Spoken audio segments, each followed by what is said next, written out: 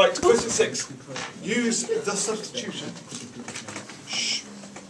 U equals 1 plus ln x to find that. Right, we know how substitution works. If we're doing a substitution, the first thing that we're going to do,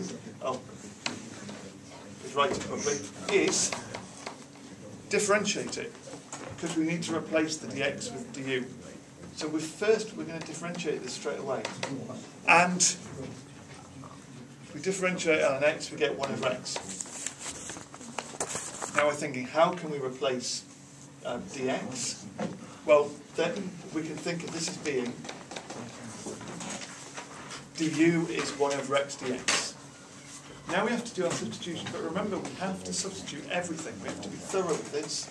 So the integral is going to become, well, ln x. A few of you missed that we could substitute ln x. If 1 plus ln x is u, then ln x is u minus 1. So that top line is u minus 1.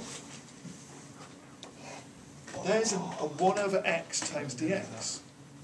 And 1 over x times dx is du. So that's our du sorted. And then we've got 1 plus ln x, so that's u squared on the bottom. So that's what we're looking for first, completing our substitution, getting rid of all of the x's and getting to that stage. If you've still got x terms hanging around in here, then you can't go any further. You need to get it completely in terms of u at this point. Now what then puzzled a few people was we seem to have u minus 1 over u squared, we've got a fraction here.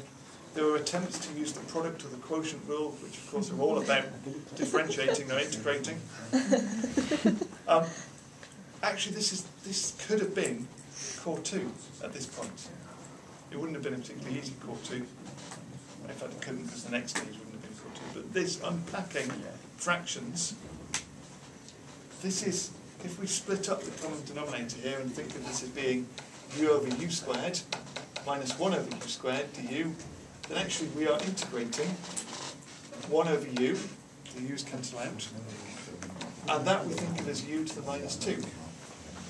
So that's natural log of u, and if you integrate u to the minus 2, be really careful about integrating things properly when they're easy. Add 1 to the power, divide by the new power, that gives us u to the minus 1 over minus 1.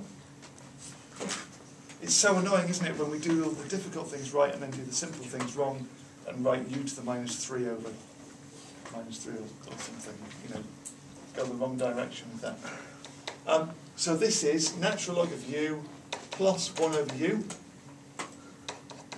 Now we need to undo our substitution that we did. So we've got the natural log. It feels a bit weird to have natural log inside natural log, but there you go. 1 plus ln x plus 1 over 1 plus ln x plus c. Don't try and do any more with that. That's fine. That's your answer. All the marks are there. That's it. And that's maths.